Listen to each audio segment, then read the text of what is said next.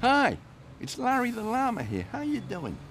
Did you know our dear President Obama has the legal right to bump off any U.S. citizen anywhere in the world any time of his choosing?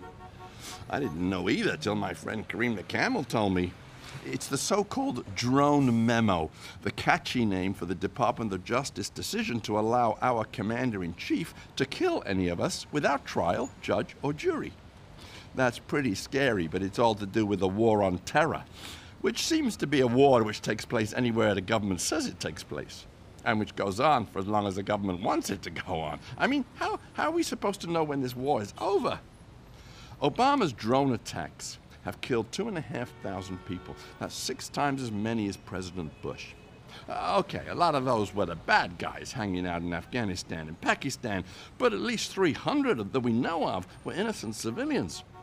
Families in the wrong place at the wrong time.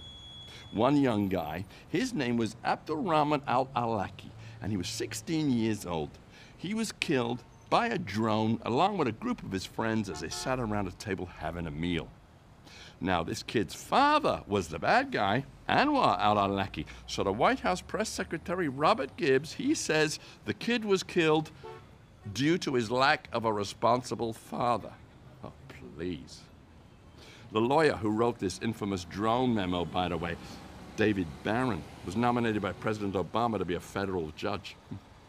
The problem, as I see it, these drone attacks cause all this death and destruction, but nobody at home seems to mind because they're not manned, these weird little rocket airplanes. There's no Americans getting killed, so nobody makes a fuss. Well, I'd like to make a fuss, but my friend Kareem says I gotta be careful what I say. He's nervous, of course, because he's a camel. He could be mistaken for a terrorist. That's understandable. But nobody's going to accuse a llama of being anti-American. Or are they? I know President Obama was given the Nobel Peace Prize, but I better watch my P's and Q's just to be on the safe side.